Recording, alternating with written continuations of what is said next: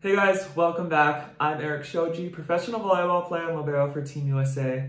I'm here to react to and analyze different volleyball matches from around the world in hopes of inspiring, educating, and having fun with volleyball nerds just like me from all over the world. So if you love volleyball just as much as I do, subscribe to my channel so you can see my videos every week.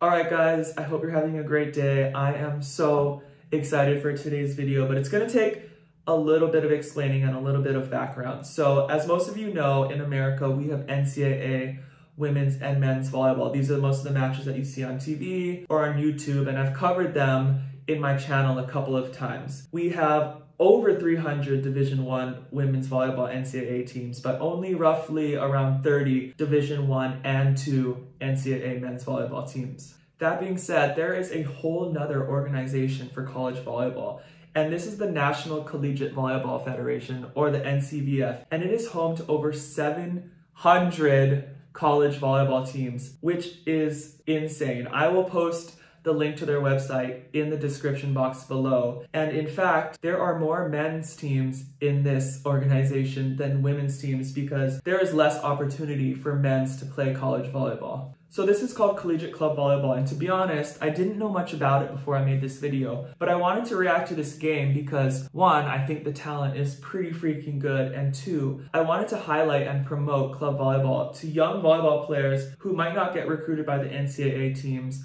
want to go to their dream school who doesn't have an NCAA team, or maybe they fall in love with volleyball in college and they don't have a team there. So I'm so excited to watch this match today. With over 700 teams, the NCVF provides opportunities for student athletes to compete at the collegiate level, travel and compete in conferences, and ultimately compete for that national championship. I'm also super excited to be joined by a very special guest today who is very familiar with the world of the NCVF.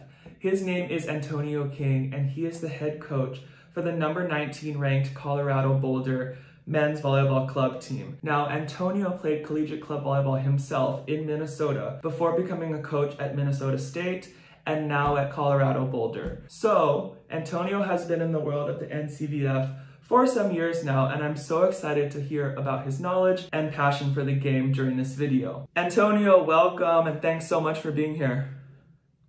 Thanks for having me. Yeah, NCVF is this huge organization that I've been fortunate to play in when I went to college, Minnesota State, Ncaa, played Division II, and it was actually called NCAA back then, which is way different than what it's called now. But yeah, a lot of the stats that you read off are very much true. A large size of people and teams from different schools all kind of congregate to play the national championship at the end of the year, which is typically in April, in different cities, Denver, Kansas City, Reno, all over the country. So really looking forward to diving in and being able to look at some of the top talent as it concerns teams in the organization so we can help educate and teach and grow the sports more. That's so awesome. I'm so excited to watch. So today, Antonio is going to be taking us through the men's final from the 2019 NCVF championship between Illinois and Cal Poly SLO, two teams that don't have NCAA men's volleyball teams. I'm going to be analyzing and reacting like I normally do, and also answering some questions from Antonio along the way. So, Antonio, are you ready to watch some volleyball? Let's do it. Okay, this crowd. They're having a lot of fun. I wonder why.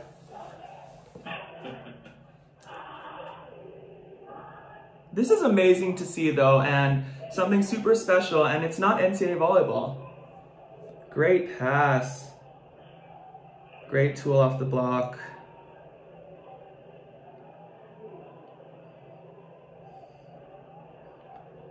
Great play over that middle.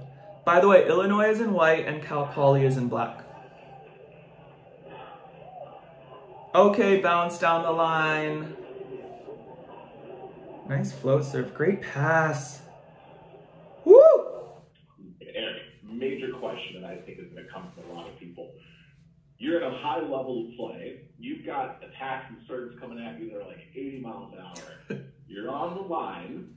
Sometimes that hard driven ball down the line is pretty difficult to get, but I think, and this is just a coach's perspective, I definitely want to learn yours, it's probably a little harder when you have a ball that's hit maybe 2 or 3 feet to your right from that line or to the left from that line. So what are you technically doing as a libero to put yourself in a best position to dig a little more inside the court than maybe your position was set up to do?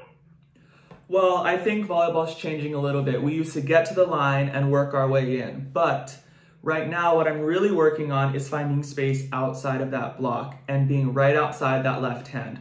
Also, you need to know your hitter and their tendencies, but as far as positioning, find space outside the block, get in front of the ball as best as you can, create space with your body, and you're gonna put yourself in a great position. So don't feel like you have to always get to the line. You feel like you wanna get outside of the block and putting yourself in that best position to see the ball when they contact it. Woo! That was out. Great control. Great set, Libero. Nice control in that cover. I love that. And ended with the tool. Woo! That wrist away, okay. Oh, Libero serving. That's interesting to see. That's something different. There's that hit down the line. Blocker kind of forced him out. Was that in? No. Oh, you could see that passer kind of swooped a little bit with his platform. I would have loved for him to just hold it there, set his angle, forget about it, and be solid through it. Let's actually go back and look at that. I think that's a really good Totally. idea that you just talked about. A couple of things, right? Erik just talked about holding his platform a little bit longer, which I agree with. Might have given him a little bit of a better result. But block, take note of kind of what happens when you end up serving your outside hitter. This is something we actually train quite a bit at CU Boulder, is to attack the live passer. Because we did a pretty interesting study that showed most of the time, if we serve that outside passer upside and in, a lot of the instances they would pass maybe a less than ideal ball. And in most cases, that attacker didn't end up getting set. So you will hear a lot of us talk about things like, how do we get our team or the opposing team out of system with a serve? Out of system doesn't mean just serving an ace, best case scenario. But if we can eliminate someone from being an attacking option, that makes it much easier for teams to be able to convert on a transition point like they did in this play. Just out of bounds. Kind of swept his platform there. Great play off the block. Okay, setter trying to be tricky. Nice hand pass, great extension up. Middles, take note of that. Look at the amount of space that Illinois' middle is kind of creating from this setter. Creating space from your setter makes the opposing block have to work that much harder to find you. And I hope we see that be a continual theme of the way Illinois runs their middle attack by creating more space, making it harder for the opposing team to stop them. Let's see if that happens in the rest of the video.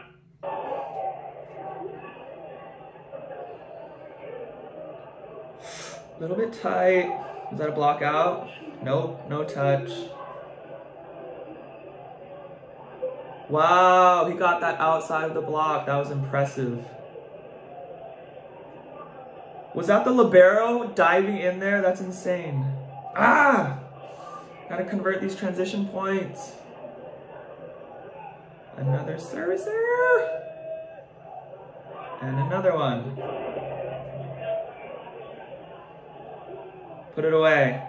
There we go. Way to be strong with that overpass. Great set again. That setter's doing such a great job of isolating his hitters. Sneaky dump. Nope. Yep. Great effort by that Libero though. Great angle on that pass. Shoulders were over. Ah! Second ball contact, Erik, for you. What's going through your mind so that you can help your teammate be successful on the next ball, especially when you have to deliver those out of system sets? Yeah, well, I think, of course, you want to make a hittable ball, and ideally it's going to be high, unless the hitter calls for a faster set, and it's going to be a little bit inside. Think 2 to 3 feet inside the pin. That's what we're aiming for on the national team. So high, inside, couple feet off the net, and that's going to give your hitter the best opportunity to score a point. Let me ask you, when you, because obviously you're a smart player, just as everybody is in the national team. So do you recognize when a play for your team is a little more broken than maybe ideal, and does that change your mentality as it concerns what your job responsibility is? Absolutely. I think when things are all out of sorts, you're going to want to error high and you're going to want to error in the middle of the court, depending on what the touch is. So maybe if I'm getting an off dig, but people are on the ground, or that my setter, Micah Christensen, is on the back line, I'm going to put that ball high. I'm going to put it on the 10-foot line in the middle of the court, kind of slow things down, allow us to take a deep breath and transition into the next point. And attackers, this is actually a really good lesson for you as well in that last clip that we just looked at. When you have an out-of-system situation, and this is my rule of thumb, that's pretty general, you never want to attack a well-formed double block. And the person you least want to attack in that double block is the middle blocker, because they're typically the person taking away most of your opportunity to score as it concerns court space. So the better opportunity is to either find the center to attack if they're in the back row ideally, or even more so, chop the hands down the line. That makes the team on the opposing side now have to play a bigger area of court, because now they have to defend outside of the boundary line as well. So chopping hands down the line if you're out of system proves to be much more advantageous than trying to challenge that 6'8" middle blocker. Ooh, try to get that a little bit higher with your hand. This middle, who is he? Oh, he tried for that short serve. That looked in. You are in a position internationally where the Libero cannot serve. So you literally can't contribute much to the offense, unfortunately. When your team goes through those spouts of maybe 3, 4 service errors in a row, especially because at the men's level internationally, it's high risk, high reward serve. So how do you, as a person that maybe is in a position that can't contribute from the service line, how do you help your team get past that mental funk they might be in after having 3 missed serves in a row? Yeah, well, I think there's 2 things. The first is that I'm going to try and be positive no matter what in these situations.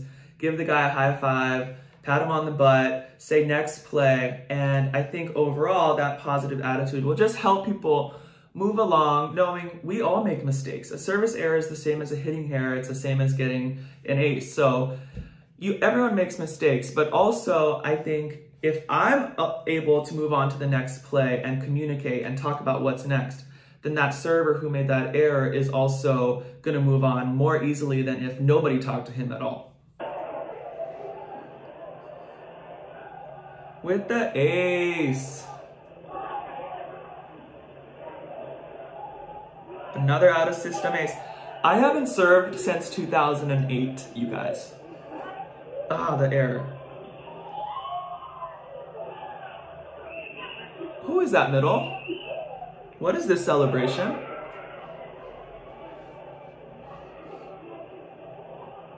Again, right inside that block. Would you agree that that type of play, regardless of maybe how set up that you are or your block is, that you just have to say, hey, hats off, because that kill was great, move on to the next point? 100%. I mean, I think at the professional level especially, they're ripping balls, they're pounding balls. You can't do anything about it sometimes. So on a hit like that where the block is good, the libero is in a great position, and he bounces in front of you, bravo, next point, let's move on. Nice hand pass. Ooh, exploiting that seam. What a serve. That was a sick serve down the line.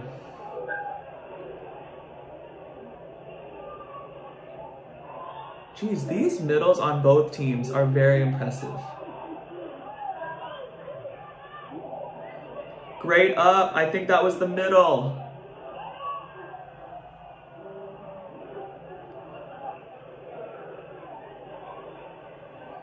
A little bit wide. Great spot on defense. Okay, with speed to the pin.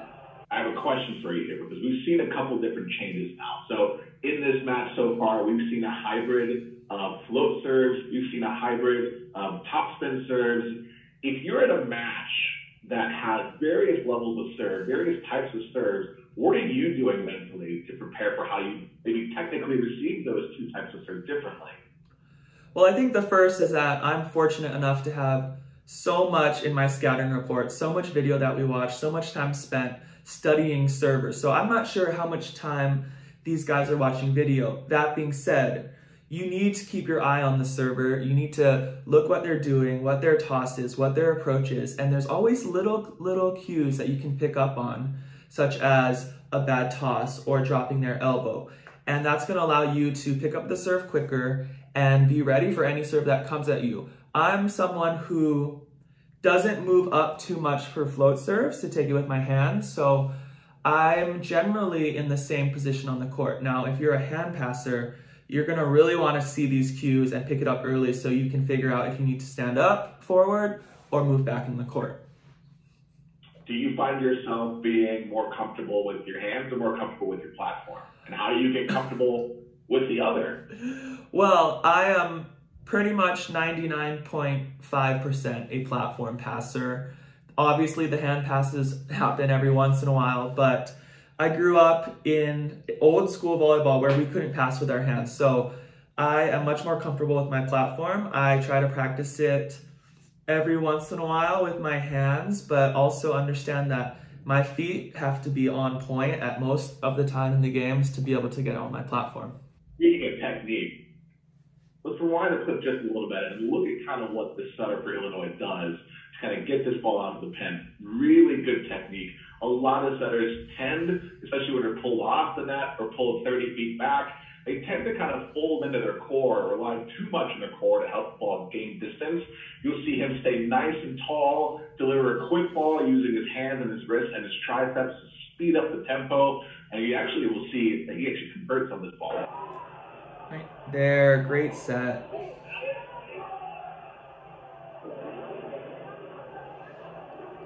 Ooh, get that a little bit higher. Is that an error? Ah, these errors. There we go, using that seam. What's happening? What's happening?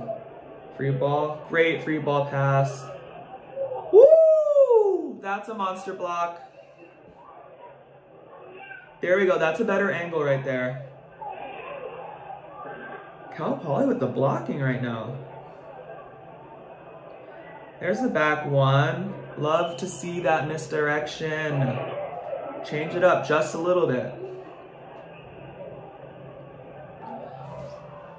Yes, defense. And the block.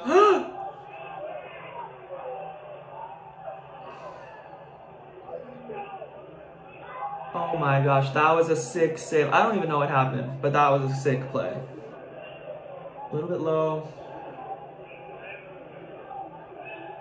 Great hit, sharp cross. Okay, Libero taking space, nice job. Woo! The rip.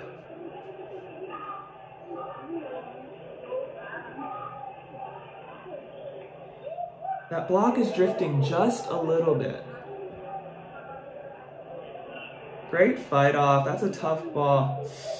Ah, could he have done something better with that? I agree with you. I think he recognized that maybe the sets wasn't as good as it could have been. I would have loved to have seen that setter stay a little taller in his delivery as opposed to kind of relaxing in his back to let his wrist do more of the work there to get that ball to target. But absolutely agree. The right side could have maybe figured out, how do I reset that ball, right? I know you talk a lot, Erik, about recycling the ball, letting your teammates kind of pick up on that ball recovery so you can recycle and do something different. Is that something that you think would have probably worked in that example? Yeah, I think so. To be honest, there weren't a lot of people around to cover, but if you are out of system, out of position, a great place to try and replay off the block. So tipping into the block, getting ready down and cover. The other option is to put it on the opponent's setter. You're gonna see in international volleyball, out of system plays, all these kinds of crazy plays, and the ball is always going to the setter. And that's just to create a little bit of chaos, more out of system for the opposing team and giving yourself the best advantage in maybe an uncertain time. Erik talked about a lot of good stuff there, and I think the big takeaway is how do you make your team's inevitable disadvantage your opponent's disadvantage, right? And he just talked about, okay, we cause a little disruption on the opposing side. That's called a really high volleyball IQ. That's what helps expand your ability to play, or recognizing how to disrupt and put yourself and your teammates back in the driving positions where you can ultimately capitalize on scoring that point. Great angle. Oh, just a little bit over, but the technique was there. There we go. The solo stuff. There we go. Great step. Oh, setter trying to be tricky.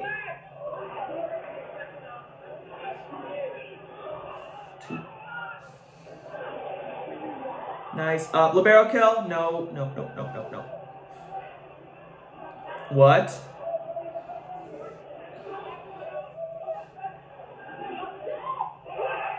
Ending with that middle going wrist away again. Are you serious?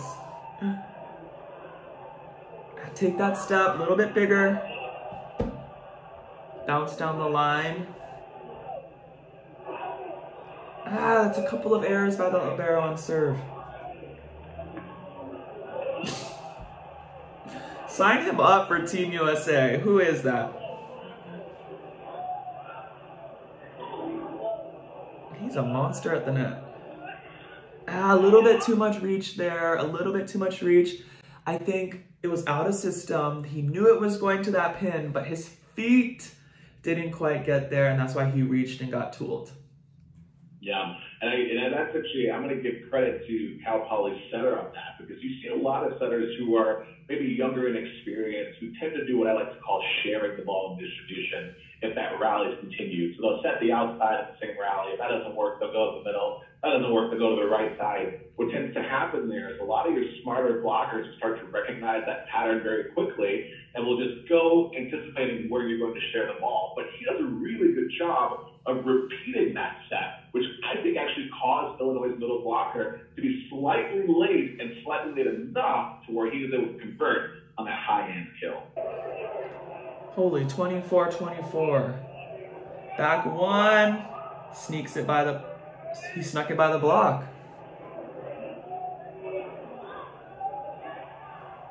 In the seam, great play. Woo, these are looking in. Oh my gosh, these guys are ripping. I'm so impressed with how fearless they are. Okay, this back one, no. That was for the second set. Oh, no, it wasn't. Great cover, everyone ready. Yes, setter dump. Oh God, oh gosh. They are playing with some speed and I'm here for it.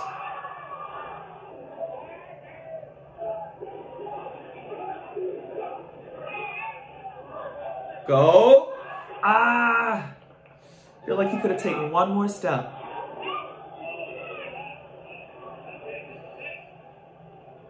Great play off the block there. No. So we want our sets tight and inside like I talked about a little bit earlier, but that is the risk. Sometimes it's gonna go over. And why we aim inside is that if it does go over, hopefully it'll be in the court. So I think he just risked a little bit too much, tried to get a little bit too perfect and overset it. Plus it was set point. And I think he had a lot of adrenaline going on there. Well, let's talk about that a little more, Eric. I think you hit the nail on the head in terms of, the rule of thumb, maybe being 5 by 5, 5 feet off, maybe 5 feet inside, not a system ball. How have you learned in your career, because you've played positions in the middle back, you've played positions in left back, and occasionally you've hopped in on the right back to play defense. How have you learned how to deliver a second ball from all of the areas of the court that you've been in? Practice, practice, practice. Put yourself in the weirdest spots. Toss the balls from the weirdest spots. Put yourself all over the court and take rep after rep after rep. That's the only way, because you're gonna get that ball in a game that you're not comfortable with. That's just how volleyball works. So get out there on the court, hundreds of setting reps, all over the court, have someone toss to you, and get comfortable with it, because it's gonna happen in the game. And if you can deliver a second ball, regardless if you're libero, setter, heck, even the middles who step in and take some of those second balls. If you can deliver a really good second ball out of system, you're that much more valuable.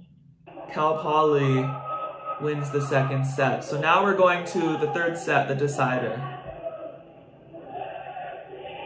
I love this crowd. It reminds me of college so much and I miss it. All right, here we go, third set. Deciding set. Okay, with the bounce cross court to start. I really want to take a look at that again because that is a really difficult thing to do. The middle creates a little space in the center. He's in a two-hitter rotation right now, so the block on the opposing side knows to just block straight in front of him and straight in front of the center because those are the two people who are probably going to be the most dangerous in that moment of play. Center gives him a really good ball on top of his head, and he takes that ball back to area one where his opening is, because the block's not there. So really good job of recognizing his strong shot in that case is area one, and surprise, gets the kill. Let's see, it gets up and turns in midair. That's such a sick shot. That's Dave Smith-esque. Ooh, what that long distance set.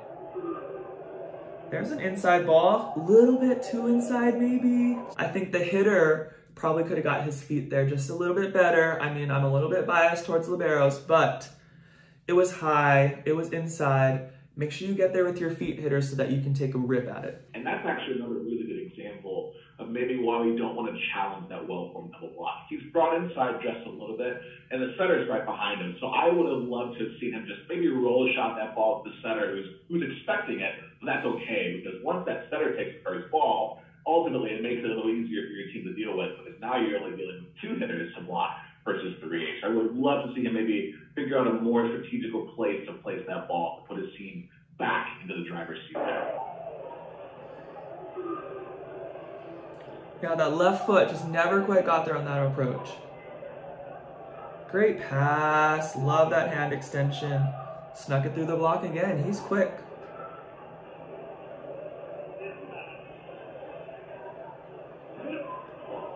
Yes, Libero, I want to know who you are. Sick up. Woo! What a cover, are you kidding? Great control. Ah, with that error. Erik, we've seen this a couple times here to where if you're watching that libero defensively, and I'm sure Cal Poly's libero on the opposing side is doing the same, at your level of play, we've seen some difference in terms of how people stand defensively to defend the ball. In the men's level, I think you see a lot of people playing with their hands apart to play space, and maybe in some other levels you see people playing with their hands together automatically.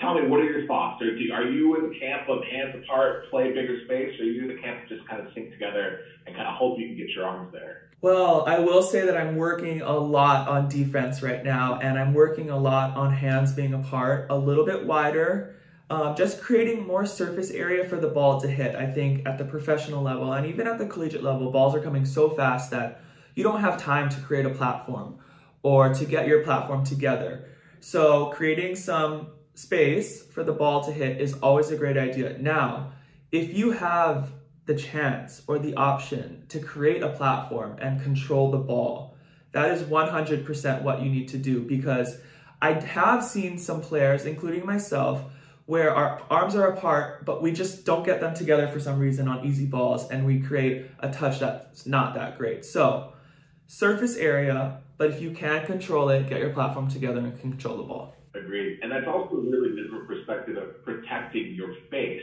We don't want you to have your hands, in most cases, automatically linked here when you've got a hard driven ball coming at you, because it may not always be in the center of your breadbasket. So having your hands apart makes it much easier to defend your face should you need to, as well as play more surface area like Erik just talked about, increasing your opportunity to actually dig that ball.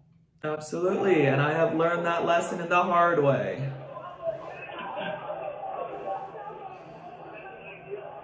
Ah, serves error.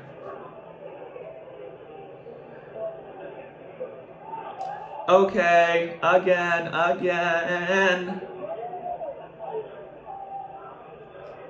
Go.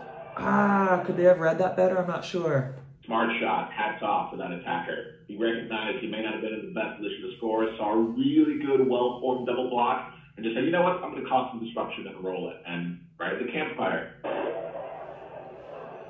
Great angle, great left foot drop. Again, who is this? Send me a message. You're getting on Team USA this year.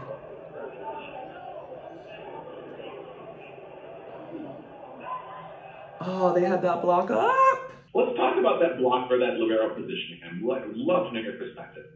You're in the opponent's in a two-hitter rotation, meaning your left front blocker and your team and your middle blocker know to just, hey, if we get as many hands in that middle blocker in the opposing side, the better. What are you doing positionally as a libero as you see your left front blocker and your middle front blocker up on the same ball in the middle? I think in general, you're going to want to create space again. So maybe you can be outside of the block, ready for tips, or also you can be deep, kind of behind the block, ready for touches. So depends on the player. I think in general, you're going to want to be outside of that left hand, ready for a sharp or a tip.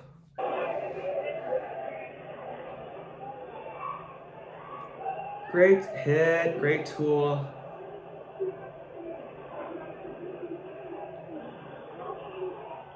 Solo. Solo blocking. Defender, libero. You see one block up on your team to handle the outside. Are you charging defensively? Are you moving into the court? What's your mind telling you in a solo block situation? Depends how scared I am that game. No, you know, I always try to play the odds. So if I'm going to step forward, what are the odds that I'm going to dig that straight down spike? I think I have to know my opponent. I have to know my own feeling in the moment. But in general, if you're further back, giving yourself depth, you're going to have more time to dig the ball. So if there's a hitter that's going to hit straight down, hats off, give them the point. But maybe, just maybe one time, they're going to hit it deeper onto the line. And that's where you're going to have more time if you have more depth. So take your chances. I mean, you got to weigh your options and figure out if you feel that you can dig that hitter with their straight down hit.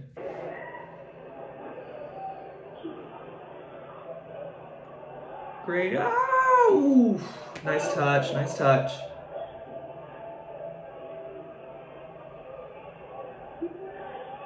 Nice pass. Was that a tool? Yes, he got the tool. Ah!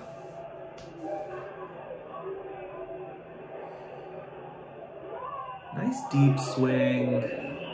8-7 at the switch. All right, Cal Poly's on our side. Nice pass, Libero.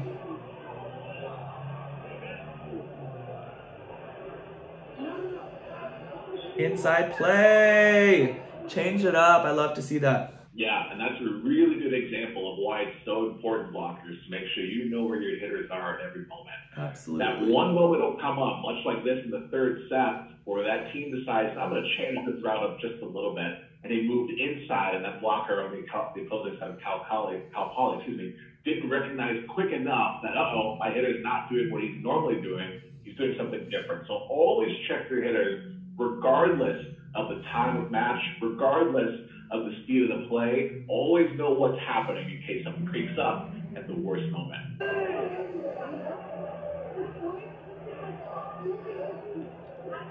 Oh, we got it right through that block. Libero jump serving again on this team. Sick up. Love it. Ah, let's get a swing out of that. Nice up, Libero. See, he hedged forward and still got that dig. And the put away. He's got some yellow socks going. Oof. Great pass. Monster block. That's really good. That was a sick block there. Recognized finally, hey, Cal Poly's middle is over there. I need to get in front. So he saw them read, made the adjustment, dove into that area 5 angle, yes. Took it away, got the stuff blocked. Oh, and the service error right after that. 11-11. This is insane. Woo! Done with that guy. Again, a service error. Wow, Cal Poly with the block. to pull ahead 13-12. These service errors are killing me. Nice pass. Transition. All right, causing a little bit of trouble. Libero, nice up. Great off blocker defense. This play is great. What's happening? Nice. Libero has 3 days. Oh, and they hit it out at the end. Match point. Wow, the ballsy back 1 set on match point.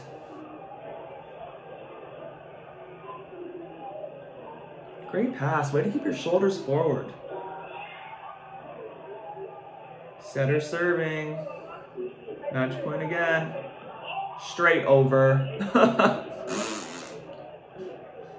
15 all. Nice push out.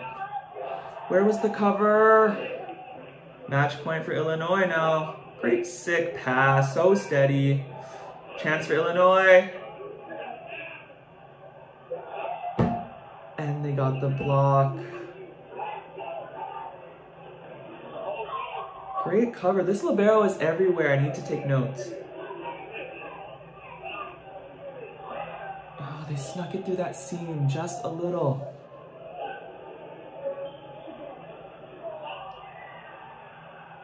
Did he hit it out? Did he hit it out? No. Tool. Okay, so Erik, wow. You've been in these moments before where it's down to the wire, 2 points separate either your team or your opponent's team from maybe that championship match or that high-level match. In your head, are you thinking about how do I not make a mistake, or what's your mentality in that moment of a match?